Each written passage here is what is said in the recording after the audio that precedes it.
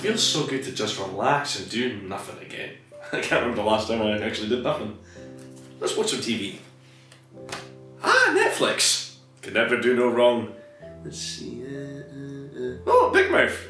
Never heard of this before. It's got some pretty high reviews. Let's see what it's like.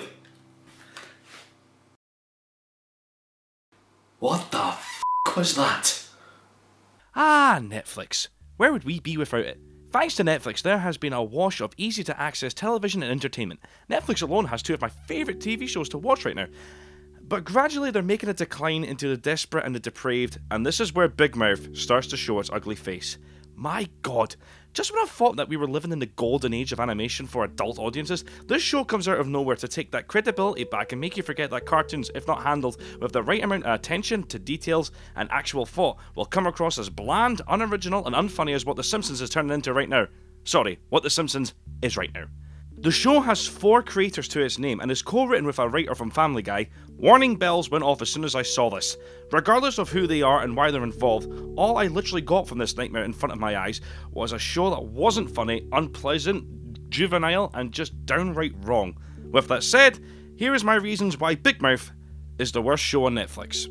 Number 1. The story has nothing to interest us. The main focus of any animated sitcom is a hook or a thread that we can have as an audience to get intrigued by and follow the characters for the remainder of the season. This isn't a necessary element to some animated shows, but to the ones that generate a large following, i.e. Rick and Morty and F is for Family, they at least have a structure and a thread to allow the audience to be engaged with the show and to see what happens next.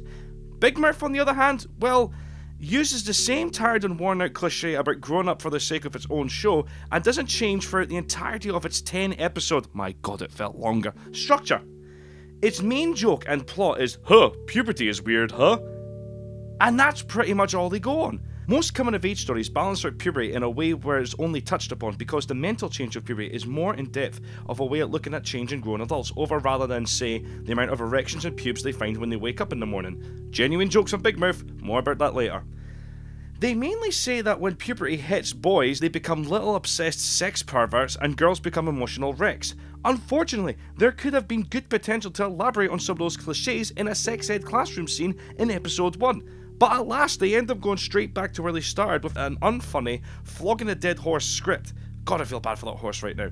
And I also have to point out, people have said, but the girls' angle of puberty is done really well. And it is, but this show isn't about the girls' point of view. We follow 3 unlikable boys as they go through their same erogenous lives, questioning their sexuality, watching too much porn, and so on, and so on, and so on. Number 2. The characters aren't that memorable. In any good cartoon, you are given characters that you can relate to and follow the story of the show. However, since this show has no story, the characters suffer because of this. The characters in the show range from unfunny 13-year-old kids and not memorable parents. The characters act way above their age in certain episodes until the end when the writers remember, oh shit, they're meant to be 13, and try to win us back in a forced sentimental moment that makes us think we're supposed to care for the characters in some way. The main problem with the characters in this is that they don't have an arc. This is what comes from not having a story in a show. If you don't go on a journey with these characters, then you don't really get emotionally invested when something bad happens to them, or anything with any sentimentality. Let's take a look, for example, my favourite TV show of all time, which is also a cartoon on Netflix. In BoJack Horseman, we are invested heavily with the character of BoJack. We see his gradually progression from someone who is self-loathing and feeling worthless to finding hope and realising that it's never too late to be a better person. The same can be said for another animated show on Netflix. In F is for Family, Frank Murphy is a man of his time, and he is having a hard time following the changes of his time, but his growth into change and into this makes his character more interesting and has our attention. These qualities are so integral to any piece of storytelling. All we get from Big Mouth is one character hasn't quite hit puberty yet, his friend has hit it fucking hard, his female friend is losing her mind because of it, and their gym teacher is the most simplest man on the planet. There are characters that we are supposed to relate to and follow, but because they don't really learn or have any personal development growth, our interest in them doesn't happen. Number 3. The show's reality makes no sense. Now, since this is a cartoon, you can literally do anything you want to the story as long as it fits into the reality of the situation. Someone should really tell that to the writers of Big Mouth. Again, this is a cartoon and you're allowed to bend reality as it will, but there are times when situations pop with characters that don't fit the normal reality and are just there for the sake of having more bad jokes. I'm getting there. And adding pretty much nothing to a nothing situation. Our main character can talk to the ghost of Duke Ellington, we learned that from the first episode. However, so can his friend Andrew, although he's already got his conscious character in the form of the hormone monster, whose one main gag is that he is the walking embodiment of perversion of a 13-year-old boy. There's a female version of that one as well, but she's actually more than just making sex jokes, which is a shock that the show actually managed to change something in a character. But you would assume that nearly all teenage boys would see this monster too. They would all see the hormone monster. Nope. Just this one character, and an unusual cameo from Joe Walsh from the Eagles as well. Fuck this show. And fuck the Eagles too. Then there are two heavy ones. Now brace yourself, because what I'm about to say actually happened in the show. I wish I was making this up, but that would imply that I would think the same as Big Mouth. In one episode, our 13-year-old female character has a moment where she talks to her vagina. I repeat, she talks to her vagina. The vagina has the voice of Kirsten Wiig, which I'll be fair, I think she's good at what she does. How she landed the role of a 13-year-old girl's vagina, I'll never know. Then there's the character who often has sex with his pillow. The previous episode shows us how to make a sex pillow for ourselves. Thanks, Big Mouth. Who miraculously is now alive and pregnant with its child. It was at this point where I was slamming my head against the table, screaming at the top of my lungs, what the fuck is wrong with this show? But that's sadly only the tip of the iceberg. Problem number 4. These jokes aren't funny. Okay, I know humour is subjective and all this sort of stuff, but bear with me when I say that this show just isn't funny, and the jokes aren't funny. Going into the first episode of the show, I didn't know what to expect. Then at the end of it, like I thought there would be something funny for me to comment on, but it's just fucking terrible. They will often hang on a joke for a large majority of the episode, only to have the same punchline repeated over and over again in different parts of the show. You can tell that the show was written from someone from Family Guy, because unfortunately, the show follows the same basic formula as it does with any Family Guy. It's a set-up situation, say something shocking, hoping it gets a laugh, take it back to the situation of the joke, try and round it up with a punchline, and then throw in something random to make it all seem like it was planned all along.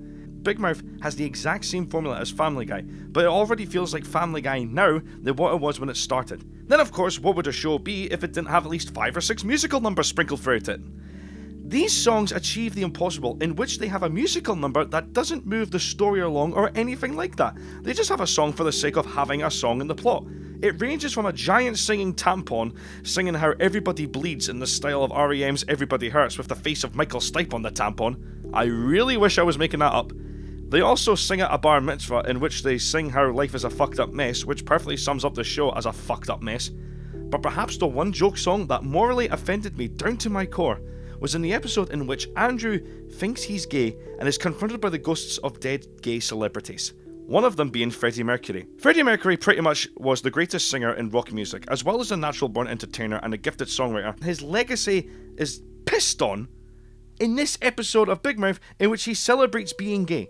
Freddie Mercury never made a big deal about his sexuality. He cared more about his passion in his music rather than the fact that he was gay, because he knew it wasn't important to the music. That was it. That one scene made me hate this show. Problem number 5. There's no heart. I think this is a no-brainer to talk about here, but the show is literally hollow. There is no driving force or emotion or substance to it at all. All it is a bunch of dirty, crass, vulgar jokes after another. You don't really feel anything from it other than embarrassment. Even when the tender moments happen in the show, you don't feel anything for them. All you get is moments in the show when it feels like it's having your heart, only for it to show the follow-up of it immediately with a terrible and ill-placed joke. Heart in comedy, especially for me, is vitally important. But surprise, surprise, if the show can't even handle basic structure or story or even basic comedy for its subject matter, how the hell is it going to handle heart and trying to be sentimental? Long story short, it doesn't. Big Mouth is a failed attempt at something that wasn't needed. This show is so bad, in fact, that Nick Kroll, one of the show's creators and voice actors of the show, admitted to the guys of the comedy Bang Bang that as soon as he saw the giant singing tampon, he knew that this show was going to suck. And sad to say, he actually hit the nail on the head on that one. It doesn't hold up to anything memorable, and its painful attempts at humour only shows that this is in its execution. It's stupid, it's tasteless, it's immature, it's just an awful, awful show. My advice, if you want to watch something with the juvenile humour of people who think it's funny to shock their friends in order to be funny, just call up a bunch of high school students and play a game of Cards Against Humanity. You'll get your money's worth, and most of all, compared to Big Mouth, it's the same fucking show. If you did watch Big Mouth and enjoy it, shame on you. I'm not angry, I'm just disappointed. Avoid this show and watch something good. Life is too short for bad TV. Whew, fuck me. God forbid that anything is worse as Big Mouth ever again. Thankfully, we'll never see that show for a long, long time. What's it like?